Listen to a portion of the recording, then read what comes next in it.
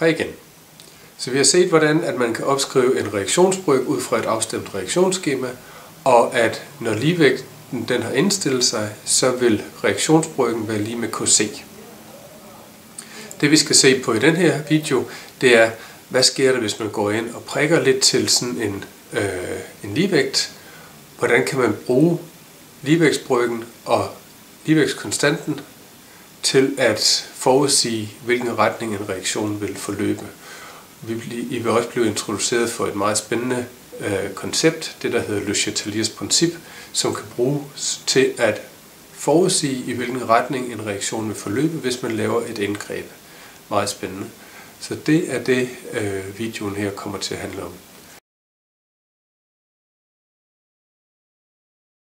Så i sidste video så vi, hvordan vi kunne opskrive ligevægtsloven for et afstemt reaktionsskema, og dermed afgøre, om en ligevægt havde indstillet sig eller ej. Vi så også på, hvordan at størrelsen af ligevægtskonstanten kunne fortælle os, om ligevægten var forskudt langt mod højre eller mod venstre. I den her video der vil vi så se på, hvad der sker, hvis at der ikke er ligevægt i sådan et ligevægtssystem. Så vi har igen vores generelle reaktion. AA plus BB bliver til CC plus DD osv. Og vi kan opskrive ligevægtsloven. Og hvis ligevægtsbrøken her, reaktionsbrøken, er lige med ligevægtskonstanten, så har ligevægten indstillet sig, og det kan vi markere med de her dobbeltharpuner, at reaktionen forløber lige hurtigt den ene og den anden vej.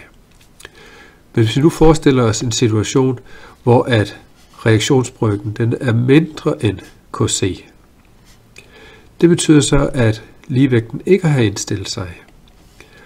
Og det vi så kan sige, det er, at hvis brøken den er for lille i forhold til KC, jamen så vil reaktionen forløbe mod højre. Det vil sige, noget af vores reaktant vil blive omdannet til vores produkt. Vi kan også se det af brøken her, at brøken den er for lille, så betyder det, at tælleren er for lille, eller nævneren er for stor. Så hvis vi kan få omdannet nogle af reaktanterne til produkterne, så får vi gjort tælleren større og nævneren mindre, indtil ligevægten har indstillet sig igen. Omvendt, hvis brøken er større end KC, betyder det, at tælleren er for stor i forhold til nævneren. Forholdet er ikke rigtigt. Derfor så vil reaktionen forløbe mod venstre, fordi brøken er for stor, og vi får omdannet noget af vores produkt til reaktanter, så tælleren bliver større, mens nævneren bliver mindre, indtil ligevægten har indstillet sig.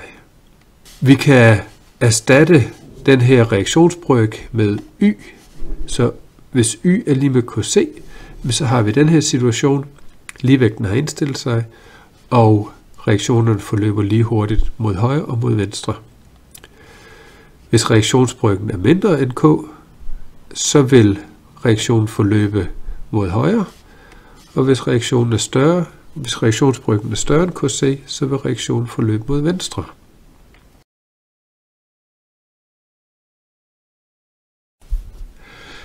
Lad os prøve at se på, hvad der sker, hvis vi har en ligevægt, og så skubber vi lidt til den her ligevægt. Hvordan vil reaktionssystemet så egentlig blive påvirket? Så igen ser vi på en gammel kending. Dihydrogen plus diiod bliver til 2 hydrogenjodidmolekyler. Reaktionen foregår i gasfase, som vi kan se. Her indikerer vi, at ligevægten har indstillet sig. Reaktionsbrøken for den her reaktion ser sådan her ud. Hvis vi nu forestiller os, at ligevægten den har indstillet sig, og så tilfører vi noget dihydrogen. Hvad sker der så? Jo, hvis vi kigger på reaktionsbrøken heroppe, så øger vi jo den aktuelle stofmængdekoncentration af dihydrogen. Det vil sige, at vi gør nævneren større. Det vil sige, at brøken samlet set bliver for lille i forhold til KC. Det vi kan se er i forbindelse med indgrebet, sker der selvfølgelig en forskydning af koncentrationen opad, og så langsomt så vil reaktionen forløbe, indtil der indstiller sig en ny ligevægt. Umiddelbart efter indgrebet, der er brøken mindre end KC, fordi vi har gjort nævneren større, og som vi lige så, at når brøken den er mindre end KC, så vil reaktionen forløbe mod højre. Det vil sige, at vi vil få omdannet noget af vores produkt, vi vil få omdannet noget af vores reaktant til produkt. Det er også det, vi kan se. Vi forbruger nogle af vores reaktanter, noget af vores dihydrogen. Det kan opsummeres elegant i Chateliers Princip, som siger, at et ydre indgreb i et ligevægtssystem vil fremkalde en forskydning, som formindsker virkningen af indgrebet. Det er også det, vi kan se i figuren her. Vi øger koncentrationen af dihydrogen, og så vil ligevægtssystemet forsøge at formindske indgrebet af virkningen. Det vil med andre ord forsøge at bruge noget af den dihydrogengas, vi har tilført. Og det kan den så gøre ved at forbruge den i reaktionen, og dermed danne mere hydrogenjodid. Hvis vi nu forestiller os en situation, hvor vi i stedet for at øge stofmængdekoncentrationen af dihydrogengas, så formindsker den. Så havner vi i en situation, hvor at den aktuelle stofmængdekoncentration af dihydrogen er blevet mindre. Det vil sige, at nævneren i hele brøken er blevet mindre, og dermed så er brøken samlet set blevet større end Kc. Og som vi lige så før, så vil det resultere i en forskydning af reaktionen mod venstre, det vil sige, at noget af produktet bliver omdannet til nogle af reaktanterne. Det kan vi også se af figuren her. Vi sænker stofmængdekoncentrationen. Systemet reagerer ved at kompensere, modvirke eller formindske virkningen af indgrebet, og det gør den så ved at gendanne noget dihydrogengas. Så vi kan se, at vi sænker stofmængdekoncentrationen, og så bliver der dannet noget mere. Reaktionen forløber i den retning, der formindsker virkningen af indgrebet. Lad os prøve at se på et regneeksempel, hvor vi også tager nogle tal ind. Så vi har et kemisk system i ligevægt. Vi bruger vores reaktion fra før igen, der har den følgende ligevægtskonstant. Nu har vi så nogle stofmængdekoncentrationer ved ligevægt. Hvis vi nu laver et indgreb i det her system, ved at øge den aktuelle stofmængdekoncentration af dihydrogen til 0,00600 mol per liter, så kan vi beregne reaktionsdeltagernes aktuelle stofmængdekoncentration, når ligevægten der har indstillet sig. Det er det, opgaven går ud på. Den måde, man skal løse opgaven på her, det er, at man skal opskrive reaktionsskemaet, og så skal man notere sig ned det, man ved om stofmængdekoncentrationerne lige efter indgrebet, og når ligevægten har indstillet sig igen.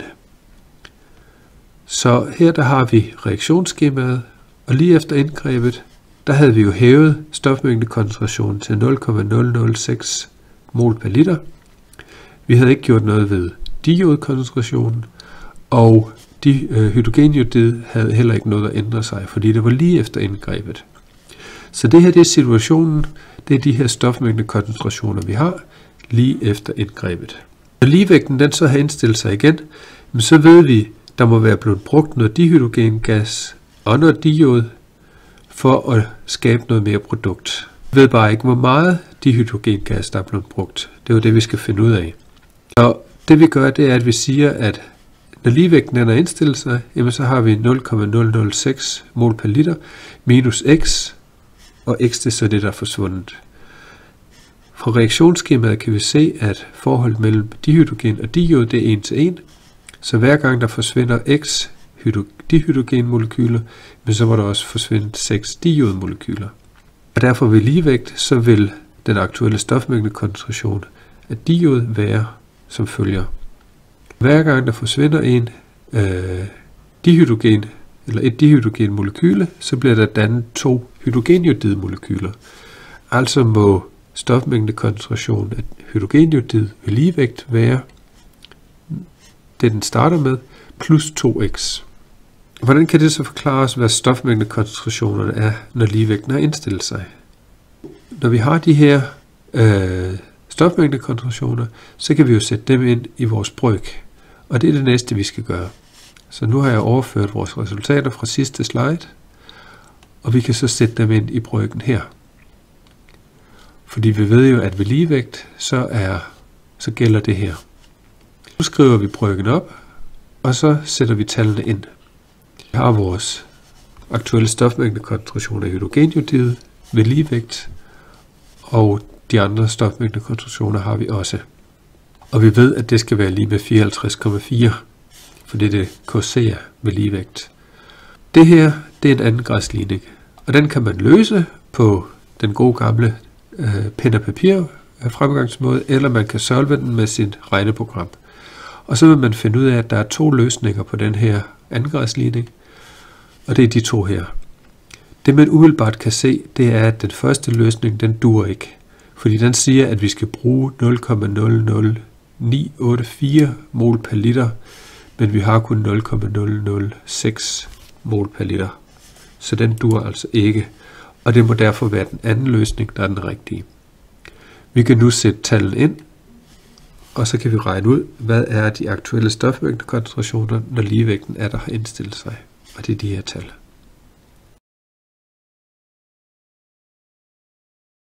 KC, det er ligevægtskonstanten, og som fortalt flere gange, så beskriver den forholdet mellem stofmængdekoncentrationer af reaktanter og produkter ved ligevægt.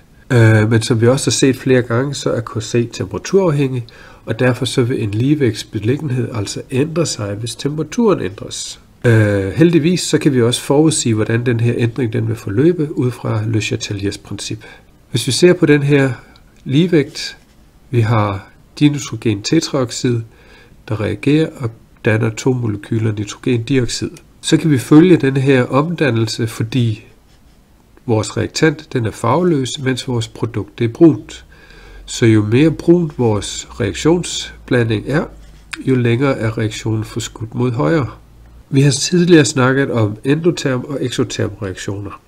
Og en endoterm reaktion, det er en, der kræver energi fra omgivelserne til at finde sted. Så det vil sige, at den føles kold, den vil suge energi fra omgivelserne.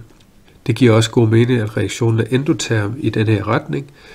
Der skal sprænges en binding for at danne vores molekyler her. Og sådan sprængning af sådan en binding, den kræver noget energi. Hvis en reaktion den er endoterm i den ene retning, så er den så eksoterm i den anden retning. I den her retning, der kræves der energi, mens den her retning, den frigiver energi, når den forløber. Her der har vi et setup, hvor vi har noget dinitrogen tetraoxid gas i sådan en lukket glasbeholder, en ampul. Her i midten, der ser vi farven på reaktionsblandingen ved stuetemperatur. Herover der har vi placeret vores ampul i noget isvand, mens herover der er den i noget varmt vand. Hvis vi hæver temperaturen, så vil der ske en forskydning i den endoterme reaktionsretning. Det vil sige, at der vil blive dannet noget mere noget nitrogendioxidgas, og ampullen vil blive mere brun. Og det er så det, vi kan se for vores billede her. Hvis vi sænker temperaturen, så vil den ske i den eksoterme retning. Og det er det, vi kan se her. Den er blevet lysere at se på. Hvis vi lige skal opsummere, hvad der sker her igen, og sammenholde det med Chateliers Princip, så kan vi se, at et indgreb, hvor vi hæver temperaturen, jamen det vil så forskyde sig i den retning, hvor reaktionen forbruger energi, altså i den endoterme retning. Omvendt, hvis vi sænker temperaturen, så vil reaktionen forløbe i den retning, der genererer noget energi, altså i den eksoterme retning. Her har vi KC-værdierne ved de forskellige temperaturer, og som vi kan se, så bliver KC større og større ved stigende temperaturer. Og det vi så kan opsummere det til, det er, at reaktionen mod højre endoterm, så vokser KC, når temperaturen stiger. Omvendt, hvis reaktionen mod højre er eksoterm, så vil KC falde med stigende temperaturer.